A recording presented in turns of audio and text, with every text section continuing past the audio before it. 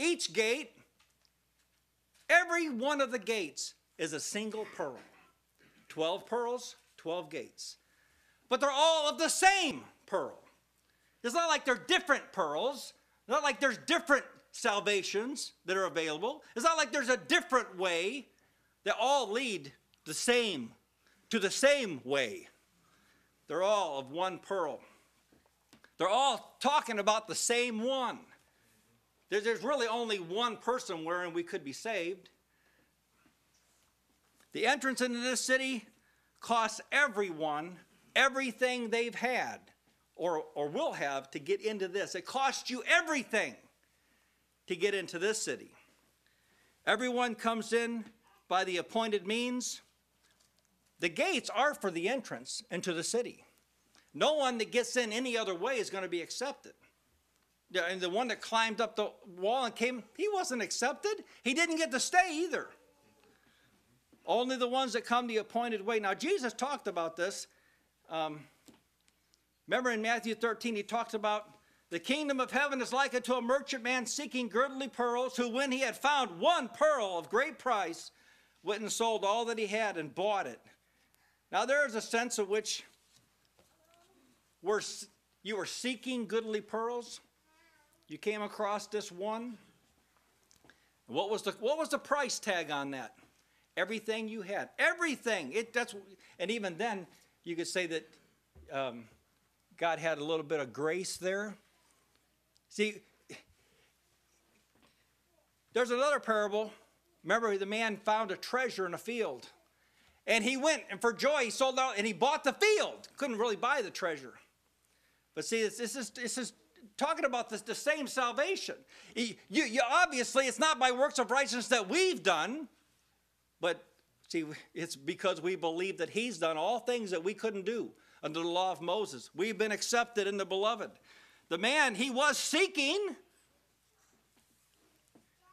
and yet he didn't find many pearls, did he? He found one pearl of great price. Great price. Well, the preciousness of our entrance into the kingdom of God, it can't be overstated. You can't talk too much about the time that God extended grace to you and he became real to you and you entered into the kingdom of God. See, this is a great thing that God's done. And to forget that, well, we'll remember what Peter said about those that forgot that they were purged from their old sins. That leads to to bad things. Actually, the entrance itself has power in your remembrance, in your mind, as you recall the day that God delivered you and set your feet on the road, on the highway to heaven, and you started this journey towards glory. See, there's power in remembering that because this was a work of the Lord. Reminds me, remember when Samson, he was going down, and a lion came up against him, and he slew it like a kid. And said the Spirit of the Lord came on him mightily, and he did that. Well, then later, he revisited the place where that happened and got another blessing. Now, it doesn't say the Spirit of the Lord came on him mightily again, but they got honey out of that carcass. See, he revisited the thing that God had done and got benefit from it. And there again, see, you remember the day that you were first illuminated, and it'll like invigorate you again, or renew you all over again. Because, see, God did something. Anytime God does something in our life, it's worth remembering. There is a commonality associated with these gates. Even though they're specifically located around the city, all of them lead to the same city, and more specifically, all of them lead to the same place in the city. Now, you know, when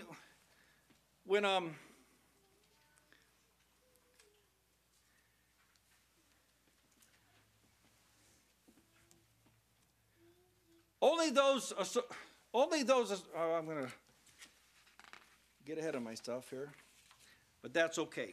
Streets are not made to look at. You know that when a street's made, it's made because they want you to go someplace. So a street's made to travel on, to traverse on. But see, we don't see streets here. We see a street because there's only one place you're going. There's only one destination in this city. There's only one throne. There's only one river. There's only one sea of glass. And the street that we see is of pure gold is leading everyone that enters in, everyone that participates in this salvation has one purpose, one mindset. They have one goal, is to know him. See, this is captured. Everything about them now is made new, and they're in quest of heaven. Well, none of the gates you'll find in this kingdom lead to a different place. None of them are a distraction. They all bring into the kingdom the things that God's right exactly the place where God wants them to be. Entrance through these gates will deposit every man on the same street. You say, well, there's so many different, today it seems like there's so many different places that people are found. They call themselves, they put the same label on themselves. They're Christians, and yet they don't have any power over sin. They can't really keep anything. In fact, they don't even believe that it's possible to do that. What happened? Well, they didn't enter into this. See, there's something wrong. There's something wrong when a person identifies himself with Christ and yet doesn't have any power from Christ. Can this be right?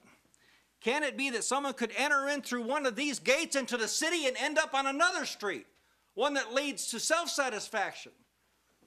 Well, to ask the question really answers it. The sinner that repents is made new. It isn't like he might be made new. It isn't like, well, maybe this time it'll work. Everyone that is born in the Christ Jesus is made new. He's a new creation. Old things are passed away and all things have become new. Why? Because he's entered in through the gates of the city. He's become one with Christ.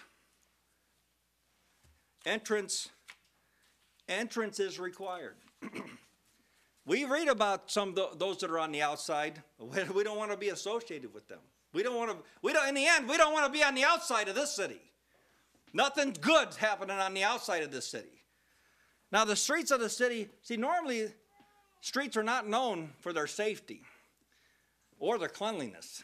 Streets are just not known. You wouldn't want to say, well, I'm going to just go out and sleep in the street.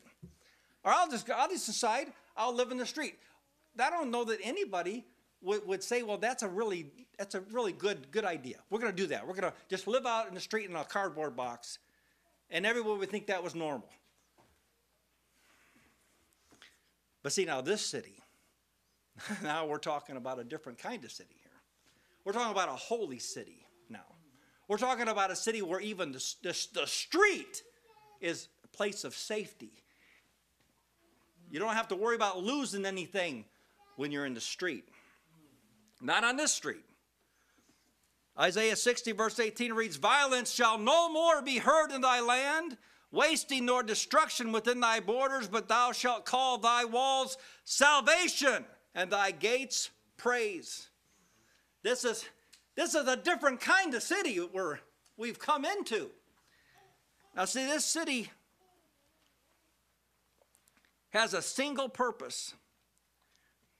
It's the habitation of God. See, it's not a multi-purpose city. It's not a place for other gods to set up residence and have groves for other gods. Not in this city. There's no allowance for that. There's no place for that. There's no other street where you could establish any other kind of government or any kind of activity at all. There's one street because it's just one purpose.